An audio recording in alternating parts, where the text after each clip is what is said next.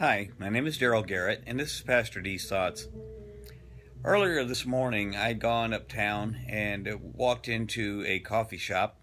And as I walked in the door, was making my order, I heard a group of people on the other side of the room. They were talking quite loudly, and they were promoting gay rights, and in the process, they were just bashing Christianity. I mean, just cruel statements being made. And I stood there and thought I'm just going to keep my mouth shut, which for me that's quite a challenge to keep my mouth shut in situations like that. But as I listened to them going on and on, more the bashing Christianity than anything, it finally just rose up within me, and I walked over and I said, "Excuse me," I said, "Would you mind if I ask you a question?"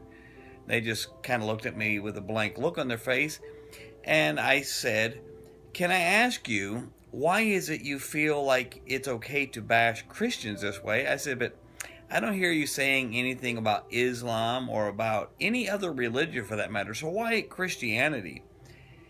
Now, I would like to say that I got an intelligent response, but I didn't.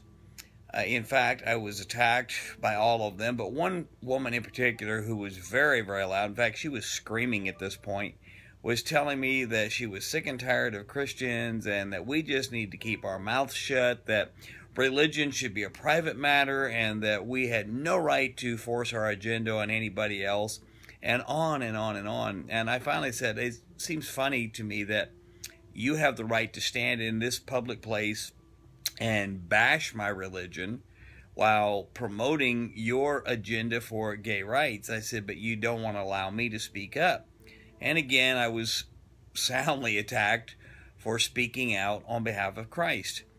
I just kind of let it ride there, but on my drive back home, I was thinking about this, and I came to look it up just to make sure. But in Acts the 18th chapter, Paul was facing a similar issue, whether to speak up or not.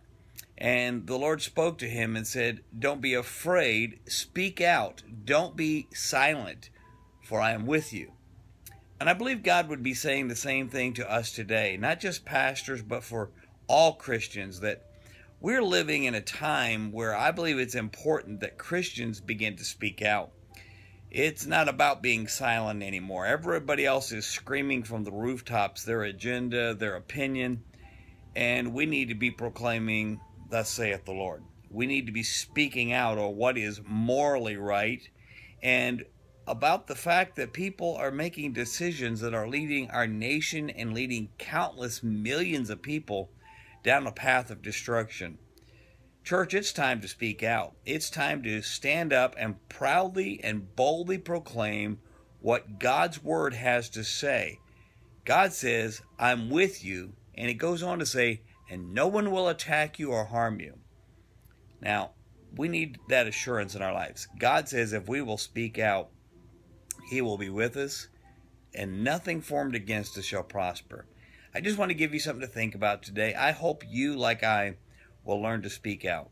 God bless you. Come back and see me again at Pastor D's Thoughts.